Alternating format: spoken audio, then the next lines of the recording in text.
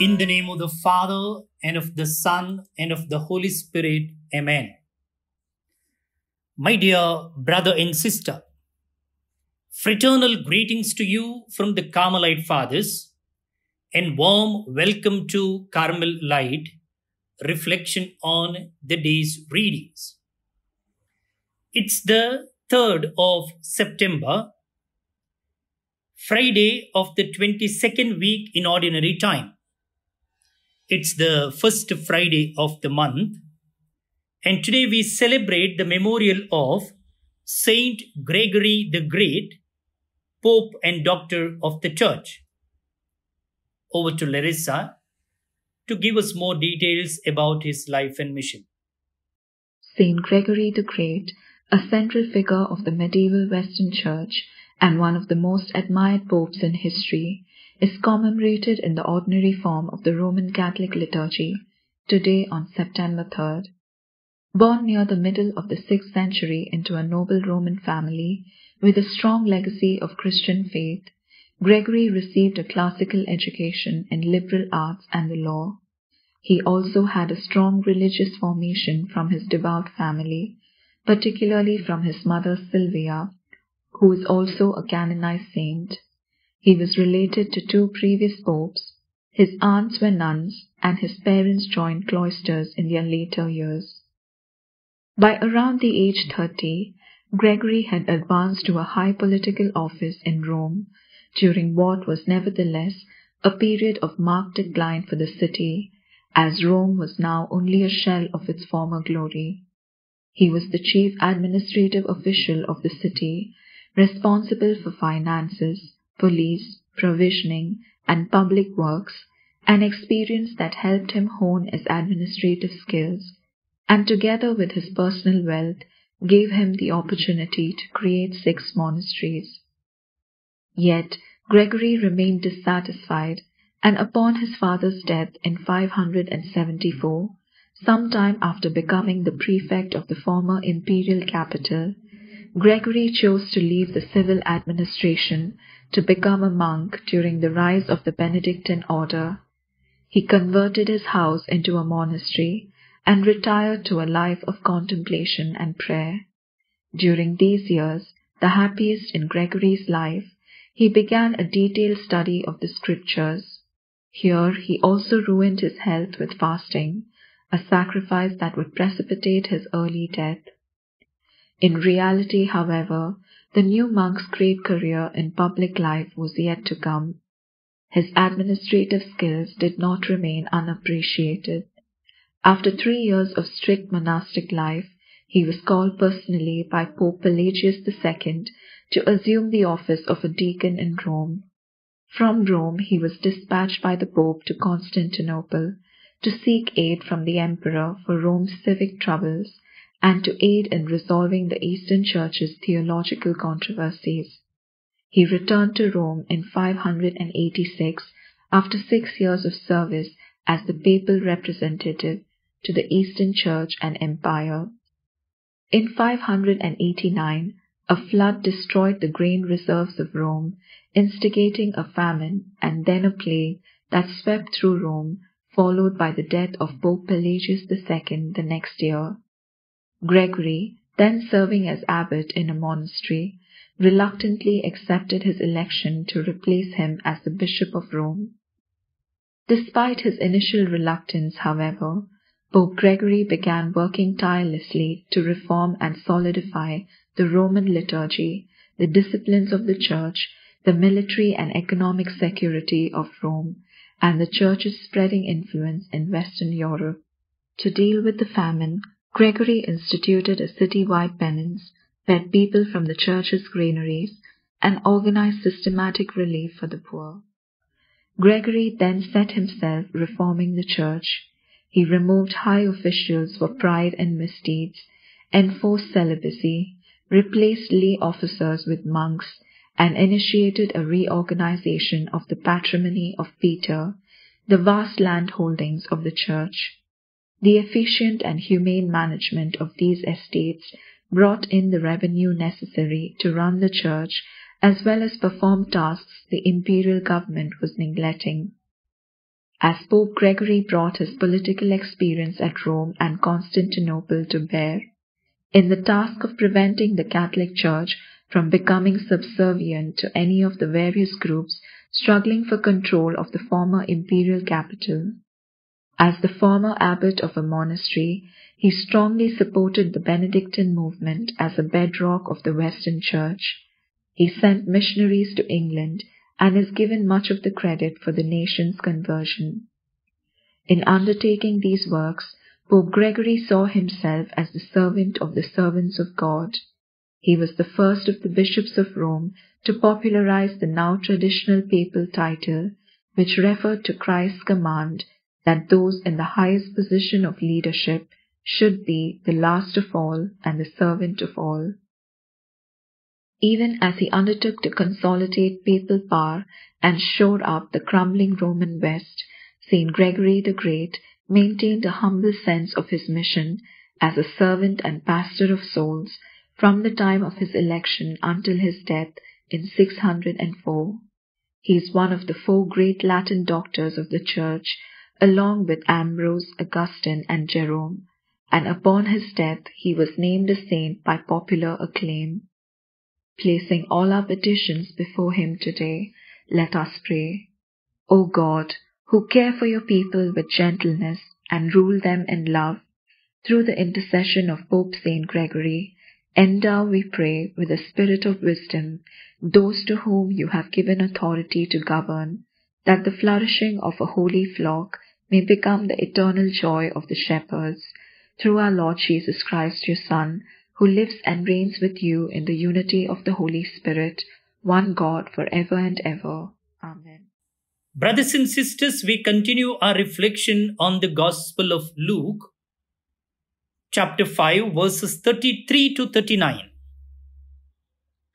A reading from the Holy Gospel according to Luke.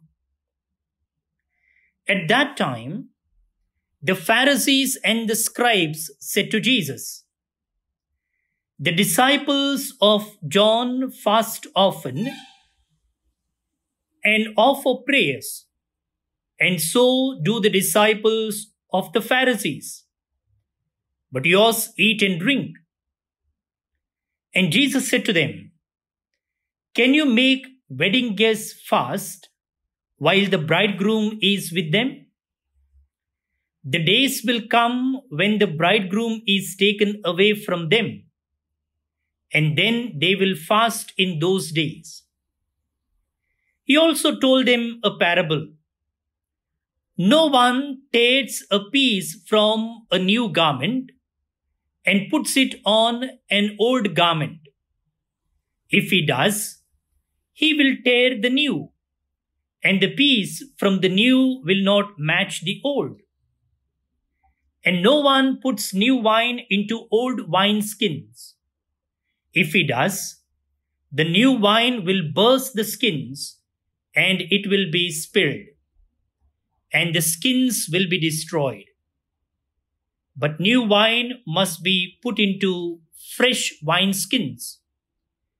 And no one, after drinking old wine, desires new, for he says, the old is good." The Gospel of the Lord. Praise to you, Lord Jesus Christ.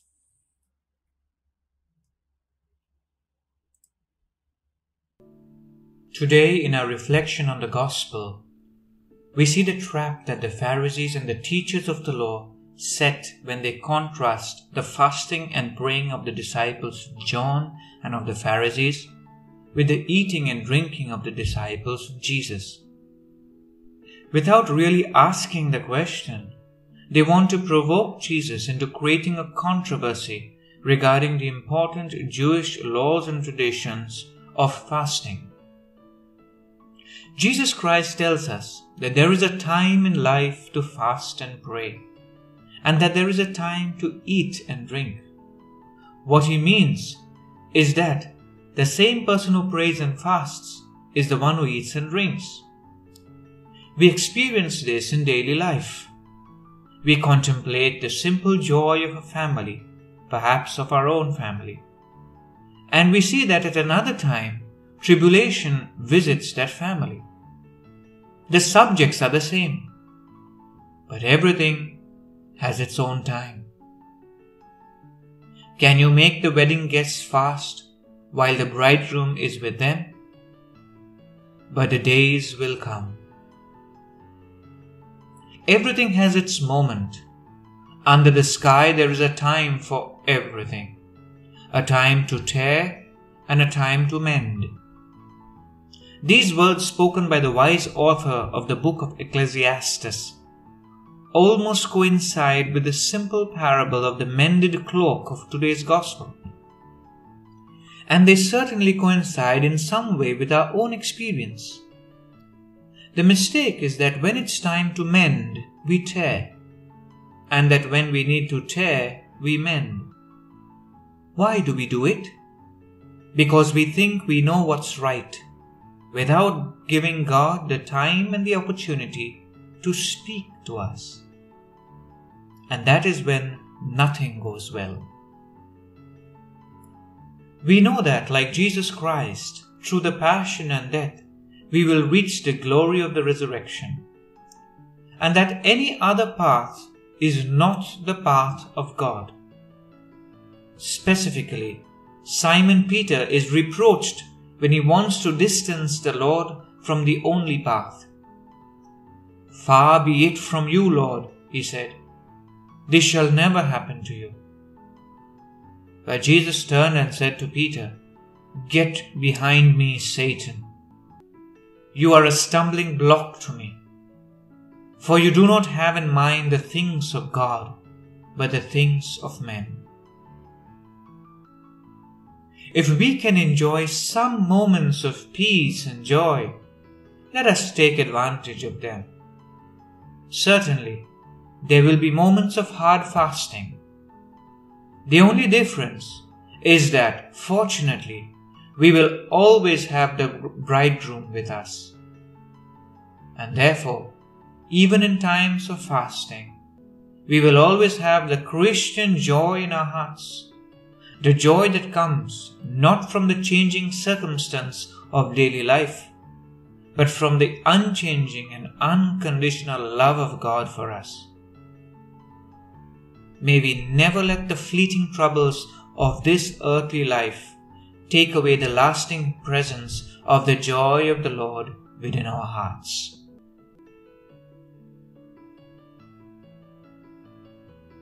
Lord, I know that life has its ups and downs, moments of rejoicing and moments of weeping, a time to feast and a time to fast.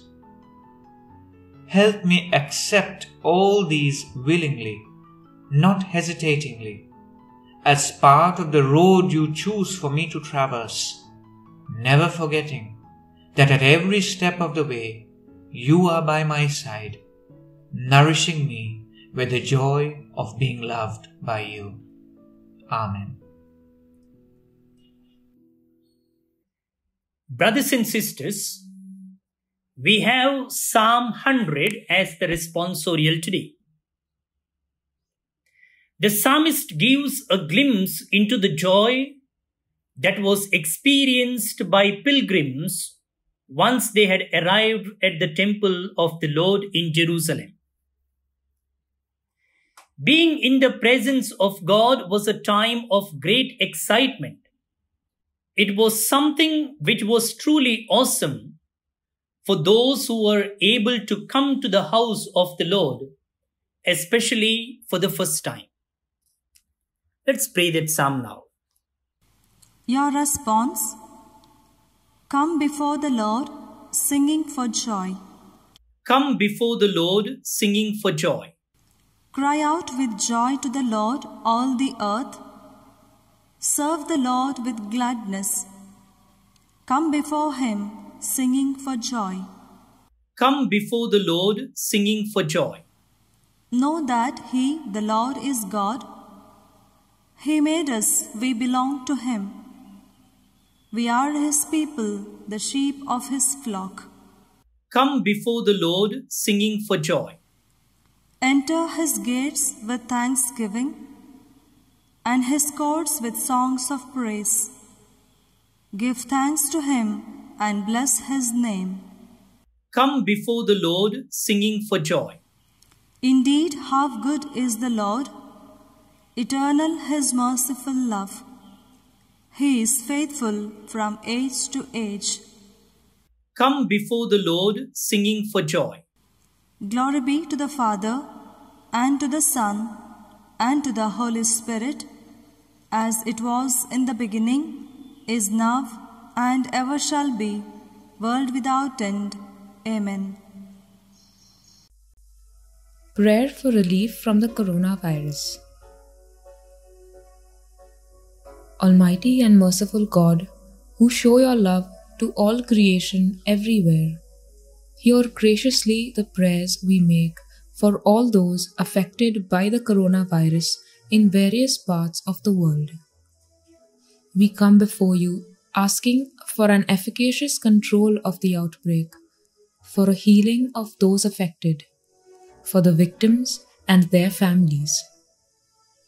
We thank you for blessing the efforts of our research scientists working on the development of a vaccine.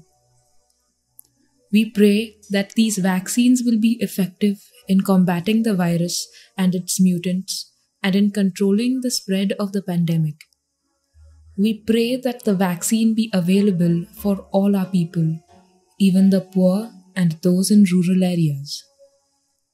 We pray for doctors, nurses, and health workers who are in the front line of this battle, that they be kept safe and have the strength and courage to continue their heroic efforts. We pray for the government and health authorities that they take appropriate steps for the good of the people. We make this prayer through Christ our Lord. Amen. Pray for God's blessing now. May Almighty God bless you, the Father and the Son and the Holy Spirit. Amen. My dear brother and sister, every year we publish Bible diaries in 3 languages: English, Konkani, and Kannada. And this diary includes all the readings, the psalm, and a short reflection, then a prayer and a resolution for the day. Also, this diary includes the daily prayers, the rosary, the litanies, novena, and other prayers to all the saints and at various occasions. We invite paid sponsors for these Bible diaries. You can choose any language and you can sponsor the pages. Maybe on the occasion of your birthday or birthday of your family members, or wedding anniversaries, or remembering someone on their death anniversary. We will print those names and intention in the page that you sponsor. And we pray for those intentions during this Carmelite reflections. And also, those who use the diary will pray for those intentions. The cost of the paid sponsorship is 1,000 rupees per name or per page. And it's not only an aid to print those diaries, but also through this project, we help the children of the blind in their education. This is not the new venture. For the past 4 years, we have been doing this, and you have been very supportive and encouraging us. So this year also, we request you to sponsor the pages at the earliest.